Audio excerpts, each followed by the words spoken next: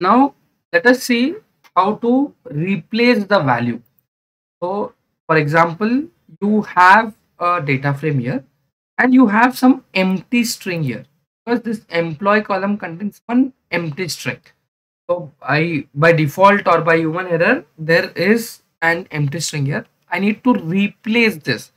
So as a name itself indicates, we need to use a replace function here. So how to use a replace function?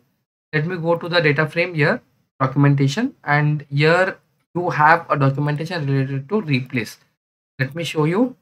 So the name is data frame dot replace, or you can use na dot replace also.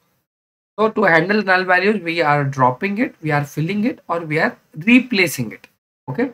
So the parameters it accepts is to replace what you want to replace, which value you want to replace with what, that is your value. Let me show you.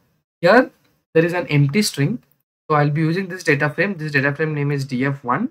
Let me take df1 dot, I'll be using a replace function, and I'll be using a replace called an empty string because I want to replace this, comma, with a value called, suppose I'll write abc, that person's name is abc, and let me run this. Okay, no errors. Let me use a display function to get a output.